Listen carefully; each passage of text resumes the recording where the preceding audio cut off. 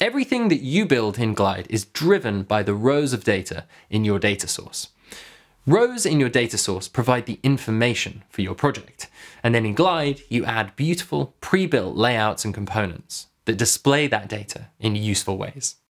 Creating an interface on top of your data gives you control over exactly what your users can see and edit, and provides them with a much more modern, powerful, and beautiful user experience. Your rows are organized in tables, and for each table, you usually want at least one screen to show the rows of that table in an interactive and beautiful high-level way. When you start a new project, Glide will make screens for each table in your data source.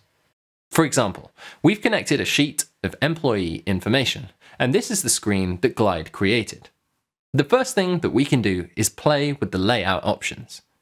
This list is showing people, so we'll choose a circle crop for their photo and make sure that the list is small enough for many of them to appear on screen at the same time. And here's a table full of locations. Locations are great on a map. We'll configure these drop-downs to bind the correct data to this layout. When you move to a detail screen for an item, the context for that screen is the entire row in your table.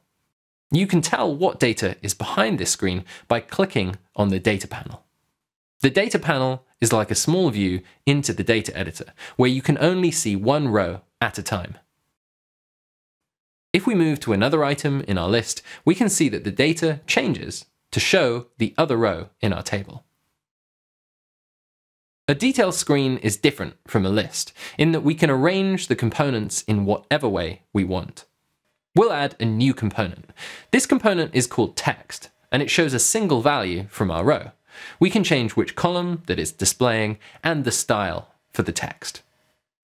Adding or deleting components doesn't affect the data behind your app.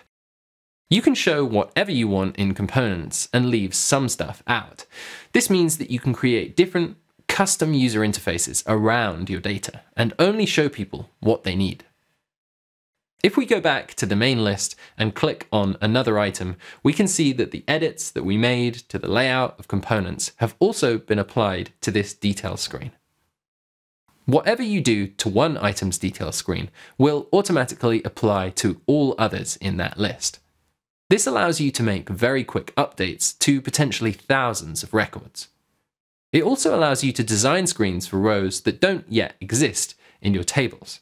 So if more rows get added to your table, or your users add their own data, it will be formatted exactly how you designed it, without you having to do anything. In Glide, everything is a screen.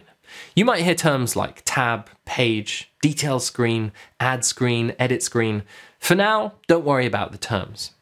The main thing to know is that when you're on a screen, you'll see that screen's contents represented in this panel on the left.